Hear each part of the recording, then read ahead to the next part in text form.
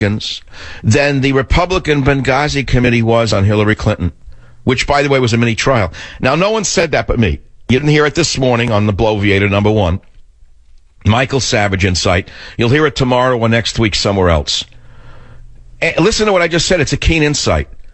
It's probably the #1 golden observation of last night's debate, and it's original to the show, and it's important enough for me to repeat it.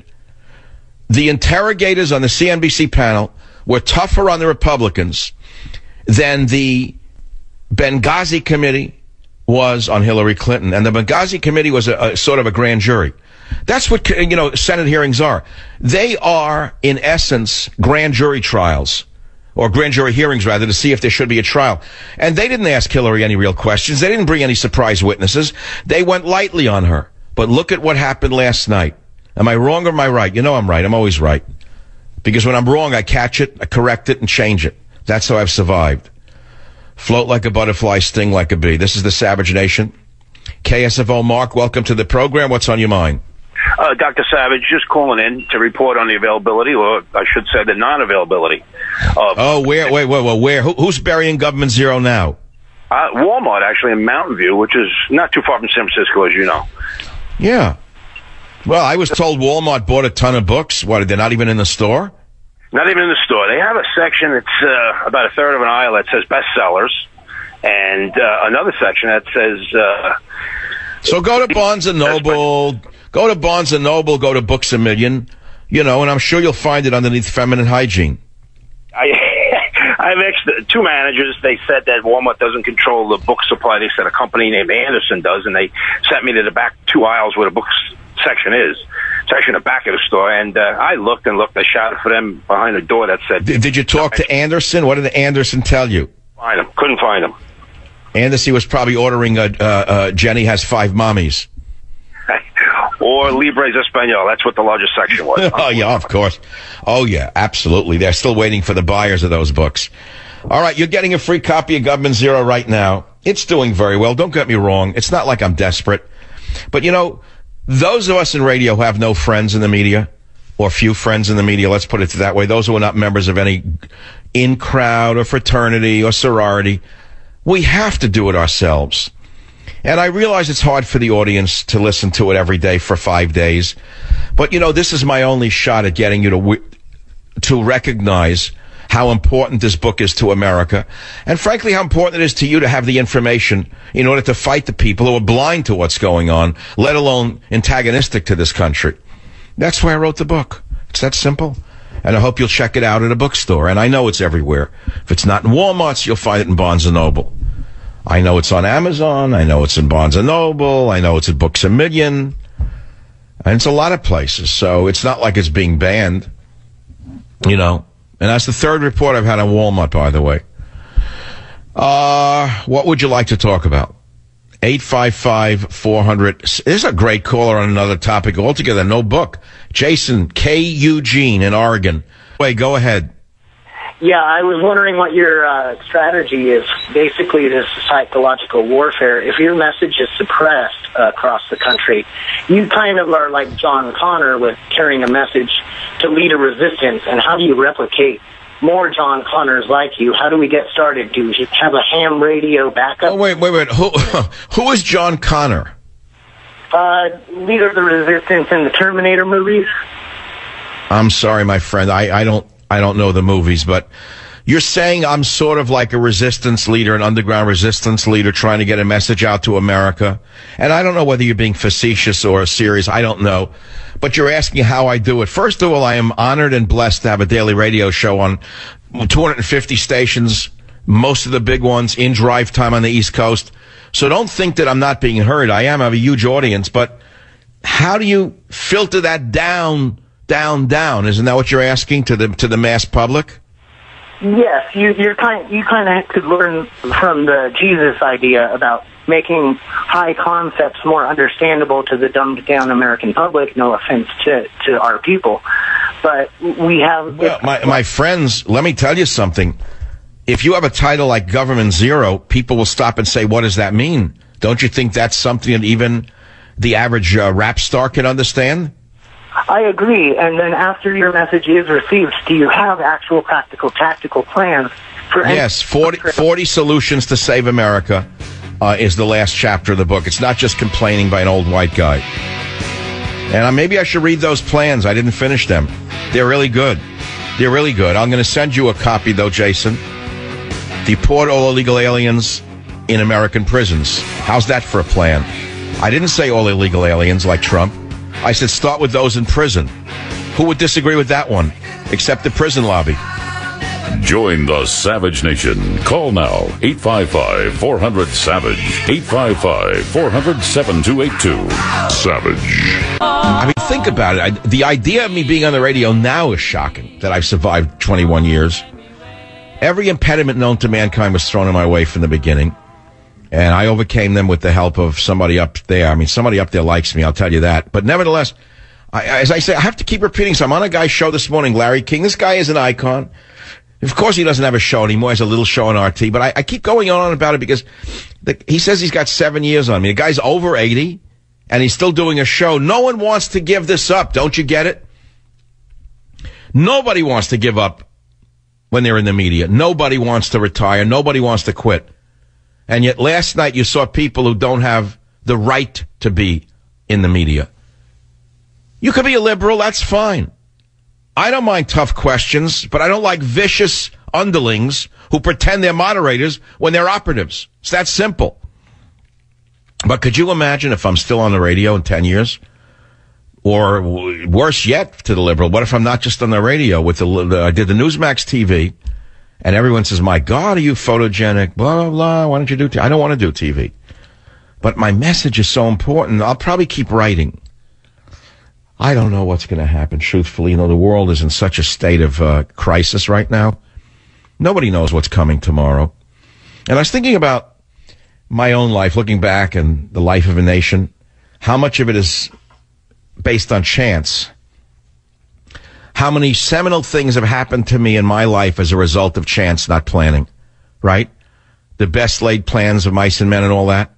You plan, you make a path for yourself, you go down a certain road, and usually things that really change the course of your life, tell me if I'm wrong, have occurred by chance. Well, let's say equally. An equal number of things come to your life by chance that change the course of your life, right? Robert, would you say that's true? Like, let's say the woman you met, Robert. I'm not going to ask Robert. You didn't have an arranged marriage, did you? No. Robert's family, I'm not trying to pry. I know he's engaged, God bless him, but how did he meet the young lady? By chance, right? Things happen by chance, and let's talk about the nation.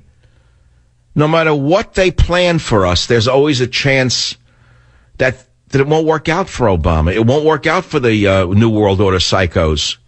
There's always something coming out of the side mirror that you don't expect. Did Obama actually expect Putin to start bombing ISIS? No. The sorority told him that they had Putin boxed. They were destroying the ruble, running his economy off the ground. That'll teach him for meddling in Ukraine. We'll do what we want. We got him beat. Don't worry, Mr. Obama. We got him. And all of a sudden, he's starting to bomb in Syria. What happens? All the pink ties come out of Washington and start to mumble and do the mumbo jumbo. And Putin does the right thing. He starts to destroy ISIS. So what does Barry do? He launches a Green Beret raid. Not to rescue Americans, by the way, because so far as I know, there are no American hostages. Who does he try to rescue? No Christians, by the way. Who did Obama waste a Green Beret on? Whose life was lost? To rescue some Iraqi soldiers. That's who. Now, you think about that one. Think about that one, that little very, very public display of his commander-in-chiefing last week. So a very brave American Green Beret dies. But did you see the helmet cam of that one? Wow. That was an astounding story. Oh, it's up now. It's on Drudge. They bought rotating ads on Drudge. I was so mad at the publisher today. It comes and goes. I said, get a fixed ad. New from #1 New York Times bestselling author Michael Savage, Government Zero, No Borders, No Language, No Culture. Buy now, learn more. So it's on Drudge now, but it's intermittent, it's fleeting. You got to buy. Let me tell you something about advertising that I've learned over the years. If I can tell you something about marketing and advertising, rotating ads don't work. Fixed ads work. Rotating ads don't work. You pay more, you get more. It's that simple. Because people, you click it, it's gone. The next thing is for toilet water. Yeah, watch, I'll click it now. Watch what comes up. Buy Clorox. There, gone. A chicken comes up next. I swear to God, my book disappeared and a rooster came up. Now, that wouldn't be a bad cover picture, a rooster on Government Zero. I think I'll use that in my next cover, a rooster with a hat.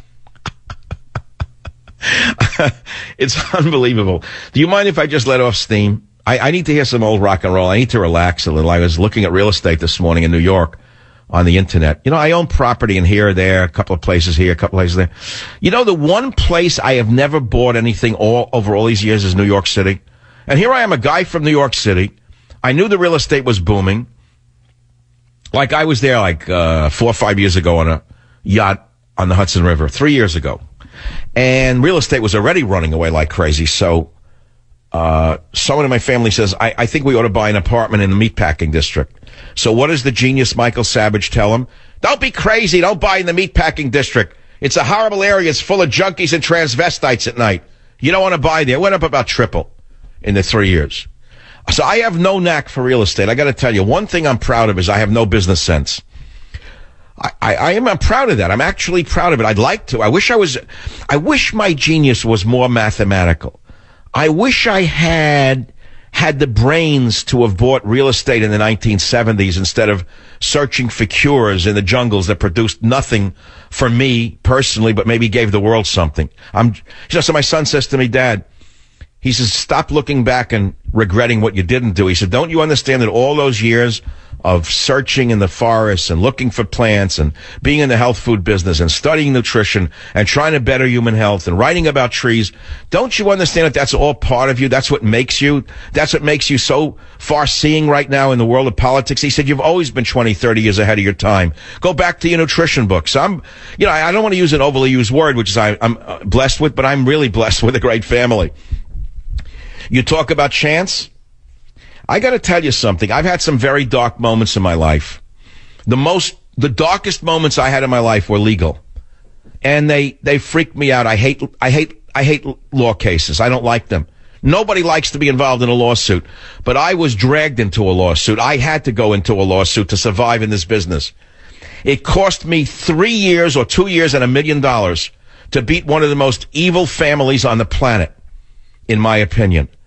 And I pounced them. I wrecked them because they lost at every level. Now they're appealing it to the Supreme Court, if you can believe this. They know they can't win.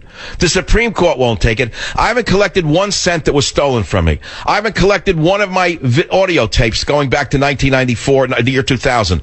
It's all owed to me. Arbitrators said it's owed to me. The district judge said it's owed to me. It was then upheld by the Ninth Circuit Court of Appeals, very liberal. So what does the people do who know how to manipulate the system? They keep appealing it. They would rather give the money to lawyers than to those that they have cheated or tried to destroy. No, in those darkest moments of that lawsuit, which was a long time ago, I had a family to rely upon. And I got to tell you, I don't know that I could have survived it without a family. I was very fortunate that I had a family. And you have to understand what family really is. You don't really know what your family is until you don't have them. That's something that people who have a family understand.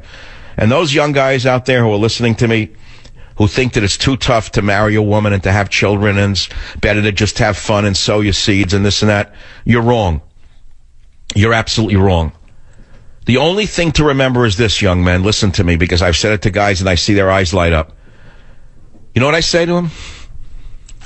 I say to them, if it wasn't for your mother, you wouldn't be here. And suddenly a bell goes off in their head. See, most guys don't understand that. I say to them, if it wasn't for your mother, you wouldn't be here. You say, what's the revelation? Well, it's quite a revelation, the guys who are given to hedonism. And they have to understand that as they get older, what are they going to have to show for what they've done with their wild oats? Nothing. Nothing. Them in an apartment, that's it. More parties. Your hair is falling out. You get the hair plugs and you're still running after girls. That's an exciting life for you? No children, no son, no daughter, nothing, no continuum in life. I'm not saying if you don't have children, you're not a person. Don't get me wrong. There are many fine people who choose not to have children. That's not my point. The predominant majority of people should have families in this country. The good people, the smart people, the good genes. And, you know, I've said this over and over again to gay people over the years. And the smart ones get it. I said one of the